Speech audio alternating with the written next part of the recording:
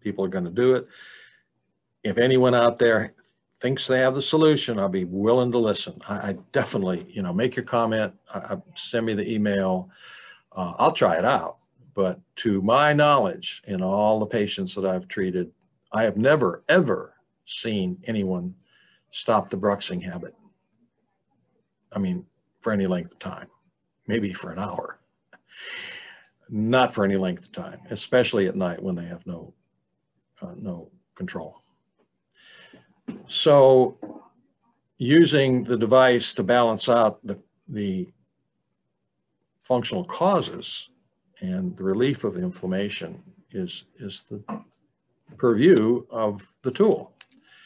So it's pretty much brings to further understanding that it's not just a tool, it's not a widget. I mean, it's not a widget, it's a tool that you got to know how to use. The rate of inflammatory response is another factor that plays into this, and that's one of the reasons why the protocol isn't in concrete. It varies on many different avenues and for many different reasons, only a few of which I just want to list out here. But number one is age. Young people respond to healing very much better, quicker, better response. I think you've all seen that.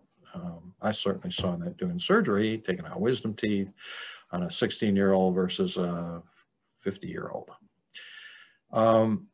The comorbidities that go along with temporomandibular joint problems, comorbidities, they decrease the inflammatory load on the patient, symptom load on the patient, which for probably many reasons, many we don't understand, will actually limit the amount of inflammation response, whether it be good or bad.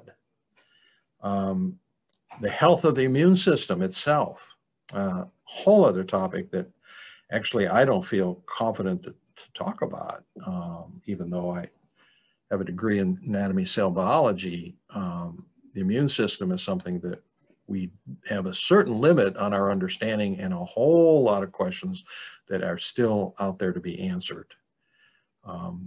Just to make a side note, I just read some papers that there's some work, excellent work being done on the cure for multiple cancers based on understanding the immune system and being able to regulate the immune system, which makes total sense to me.